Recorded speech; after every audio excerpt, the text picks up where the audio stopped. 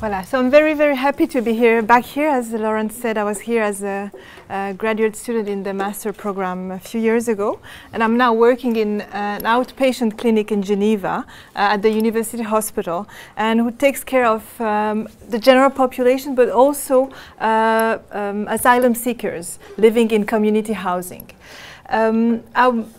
I wanted to talk, so I thank Laurence for organizing the conference.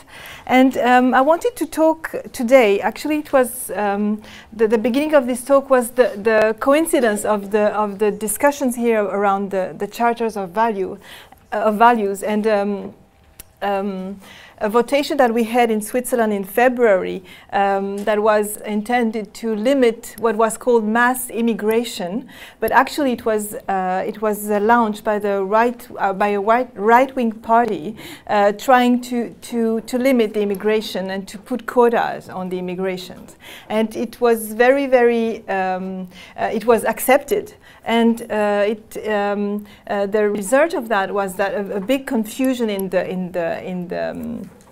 the government, because it was putting pressure on agreements between Switzerland and different European countries, and it was it has been giving some problems to the government. So I will start from just by showing you Switzerland in the middle of Europe. So it's bordered by, as you see, it has a border with France, Italy in the south, Germany in the north, and Austria. It functions, it's a small, very small country, but it has 26 states. So it's a federation of 26 smaller states, which are called cantons. And it works as a semi-direct democracy. So people elect the parliament, which then elect the executive government. And the people also have a right for initiatives, which means that they can submit a change in a vote for change in the constitution. To get to that, they have to gather 100,000 signatures from the Swiss citizens, and then it's submitted to the whole population. So that's a very that's, I think, one of the Swiss people are very proud of that possibility to change, to have a direct impact on the politics. But it has also its drawbacks. So if we take a little bit of a historical perspective, in the 1970s, it's in German, so I'll tell you later. So in 1970s, there was a beginning of, there was a sort of these, of different initiatives against the presence of immigrants in Switzerland.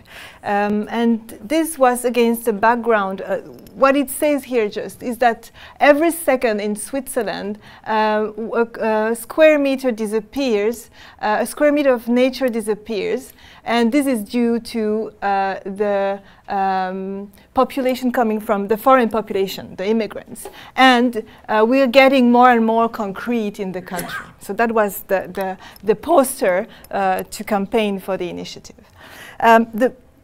I'm just showing an example, one or two examples of the background. Before that, so that was in 1970. I will tell you the context of the 1970s, but just before that, in the years before, that's an example of another initiative against communism. This one was, so the caption down there says, Switzerland for the Swiss. So that's one example. That's another example. So the idea is to stop the overpopulation or the immigration, over-immigration with this.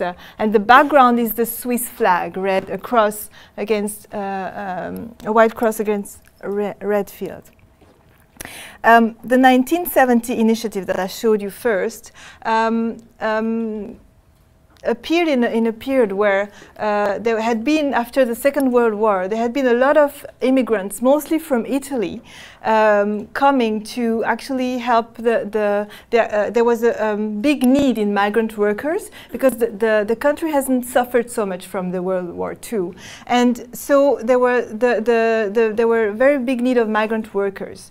They mostly came from Italy, but also from Germany, a bit later from Spain, much later from Portugal. So actually the growth of the Swiss economy after the Second World War was very much indebted to the arrival of the Italian mostly. This is to show you a little bit their condition of work, because their condition of living.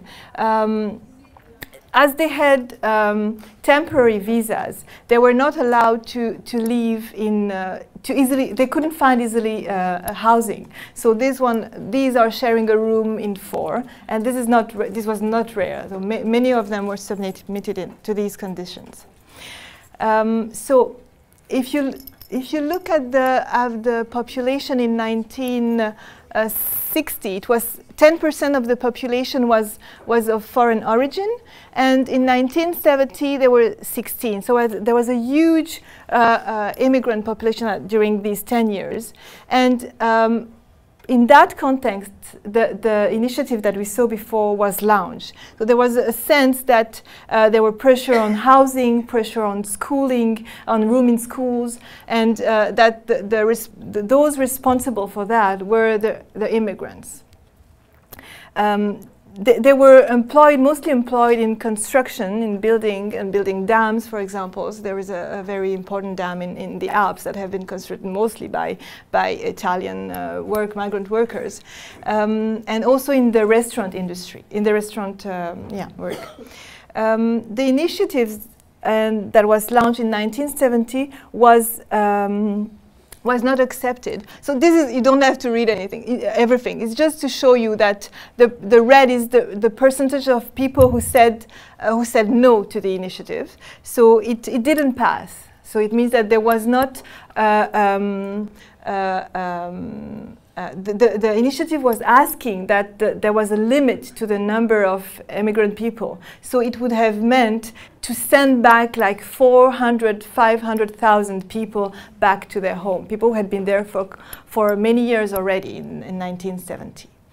So this was the first of many initiatives that were launched during the let's say 20 years from 1970 to 2000 that were launched, and each of them were rejected. But at the beginning of the 2000, there was a change in the political debate that was put forth by a right-wing political party, which is called Union Démocratique du Centre in French. Actually, its name in German is much more telling. It's called, I'll tell it in German, Schweizerische Volkspartei, which means Swiss People's Party. So it's a right-wing nationalist party, which is morally conservative and economically liberal. It has positioned itself against the entry of Switzerland in the European community as a political body, very, very strongly, and also with a very xenophobic stance, so against everything to do with immigration, the presence of foreign people in Switzerland. They have been always having a xenophobic stance against in that realm. So they have launched in 2007 very, very controversial, and initiative asking for the deportation of criminals of foreign origin. So people with temporary visas or even with permanent visa who had not Swiss citizenship should be deported. And it was launched in 2007, and it was finally voted upon by the Swiss population in 2010. So the campaign for that has actually lasted for 4 years. And the problem is that they have a lot of financial means. So you can see how it appears in the streets. So it's massively present in the public space, but also in the media. The media coverage of it was very, very strong, and it came into a context in which in the years before there had been things like that. So, you know, this small man representing Swiss people with a very folkloric costume, and as you see, the foot with a dark-skinned person trying to enter Switzerland. And the caption saying that we have to stay master in our own home, same country. And the other context that was in 2004, there was the government, it's called the Federal Council. So the government is composed of the Swiss Confederation. The government of the Swiss Confederation is composed of 7 people. So it's shared between 7 people. And so they had proposed that the citizenship should be easier for people who had been living in Switzerland for a long time, should be easier to get because they had been at school in Switzerland, they had been contributing to the Swiss economy, and so it should be easier. Naturalization process in Switzerland is awful, and it's a very long process, difficult. So they were asking that these people would have an easier way. And so the IDC, the right-wing party, was opposing that. And as you see on the picture, you have only dark-skinned hands and kind of greedily trying to get the Swiss passport. So this was the context in which this campaign was launched. And if we look a little bit at the poster, so you have this white sheep on the Swiss territory represented by the flag, the Swiss flag, and all the same, supposedly representing Swiss people, and the black sheep which is thrown out. And all the discourse around it was really saying that the immigrants, the immigrants who were criminals should be sent away. But as you see, there's only one black sheep, one color. So it also draws on other layers. Even though it was never said, it obviously targeted about black or dark-skinned people. So the immigrants are kind of lumped together into one group that is dark-skinned, different, and it also draws on the idea that on the equation between white and good and black and bad, obviously. So and the whole discourse around it was saying that, oh, but we want to keep the good ones, we just want to throw away the bad ones.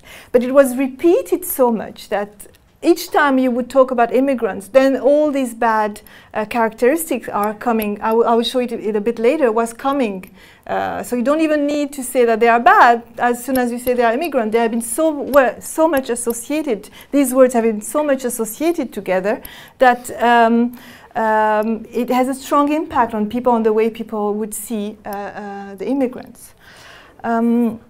And a bit later, while that campaign was still going on, there was another very, very nasty one, which is this one. And it really draws on many things that you have said. So I won't say too much about that. But you know, it was a campaign against the construction of minarets. So we probably have 2 or 3 minarets. There are many mosques, but there are probably 1 or 2 or 3 minarets. So nobody bothers no one. But they really use these initiatives, so this as a way to actually run for to get votes for the elections to the parliament. So, for example, the Black Sheep campaign just came in during the summer, just before the run to the election in the fall. And in that fall, that was the first time that the number of seats that they got was the highest among the different parties, and it was the first time that they were becoming so powerful. How can I say? They would have so many seats. So really, the initiatives, I think, are I'm not the only one. So the initiatives are really a way to be talked about by the party and to gain votes for the parliament. So this one, so the minare are equated to misas. You say misas? Missiles. To missiles, and so the only human figure is a woman completely veiled. So this all the only the emotions that they want to convey is really fear and the sense of invasion by Muslim in this case. If we look, then I go back to different campaigns and the Black Sheep Initiative. A group of linguists from Lausanne, so another town in Switzerland, have looked at the way at the characteristics that always come with the use of the word foreigner or immigrant. And usually, these are the categories. So there are supposed to be too many, to be too different. So either they are not willing to mingle or to integrate, or it's impossible. So they are so different that there's no possibility of them to integrate. They are portrayed as profiteers or abusing the system, mostly the welfare system, and they have criminal behaviors. So I've just given you a few captions here. I can translate a few. So, for example, they should all be put into quotes. Huh? And so this is the written material for the campaigns that have either been sent to households or are being discussed or on their website or discussed in the media. So for example, these are people who are not well trained and just try to abuse the system, or these are there is juvenile violence and foreign criminality, things like that. The response to these so this campaign has given a huge there was a huge debate and controversies, and so there were reactions like that. This is a college student actually who wrote that, but it was very much shown in the media. So and this is another leftist party who is just so has reused the same imagery. I think that's one of the problems. It's that the reactions to the campaign just use the same language, so there's no distance from it. And so it's just repeating the same message, actually. Even though it's going against, it's just using the same vocabulary. So I don't think it's very powerful. And the thing is, the UDC has a lot of money. So they put like 10 times more money into their campaigns than other parties. So like 20 to 30 million francs in a campaign, Swiss francs, which is about, so one Canadian dollar is about, one Swiss franc is about 1.25 Canadian dollars, so voilà.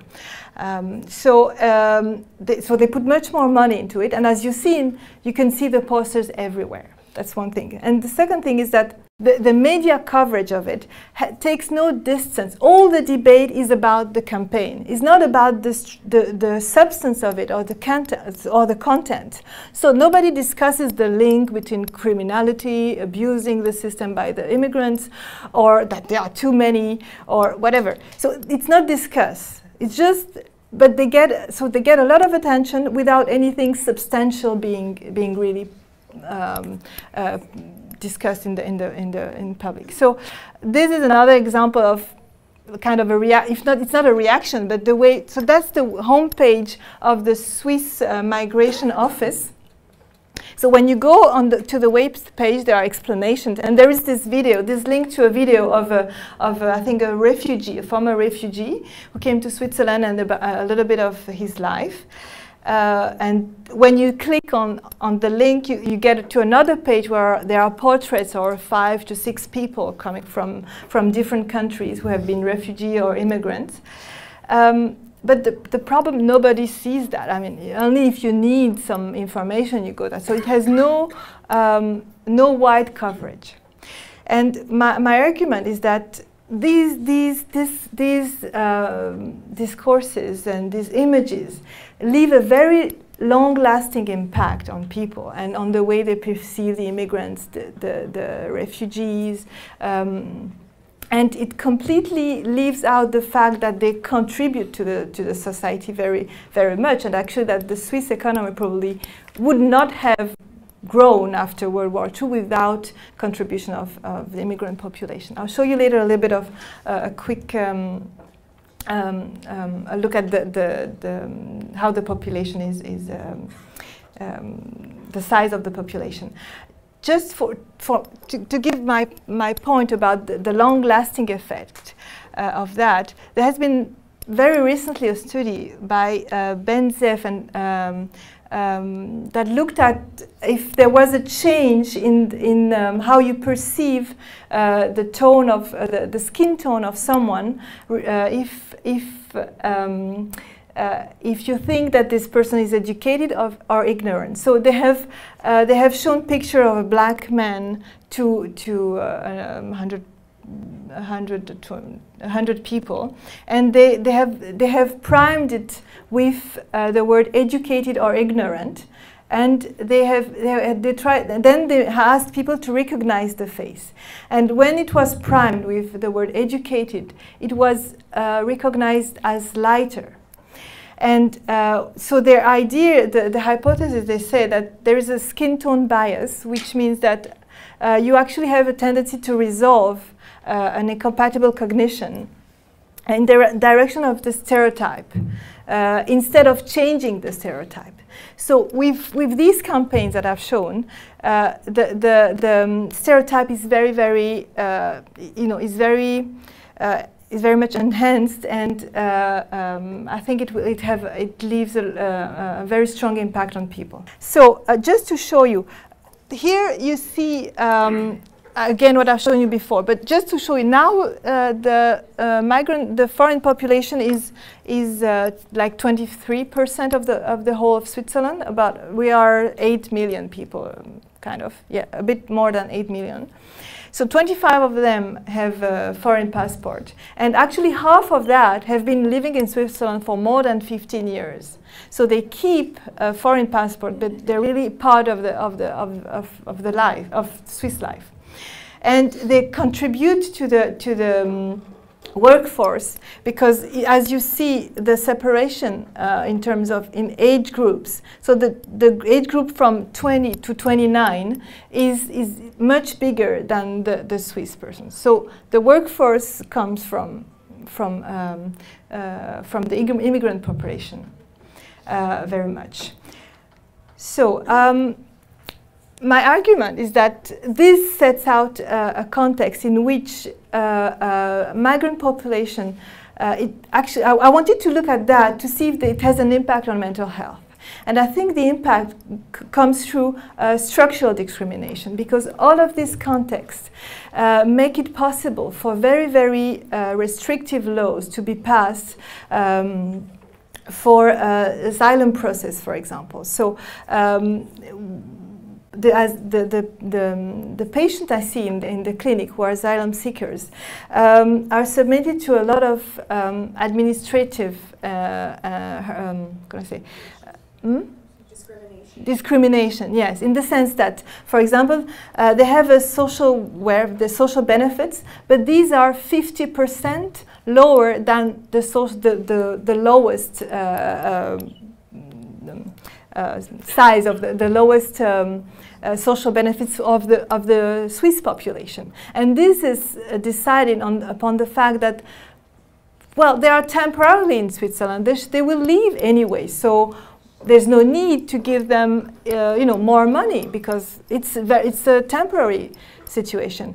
But actually that's not. So many of the asylum seekers, even if their claim has been rejected, they stay in Switzerland for 5, 10 years, even if their claim has been rejected.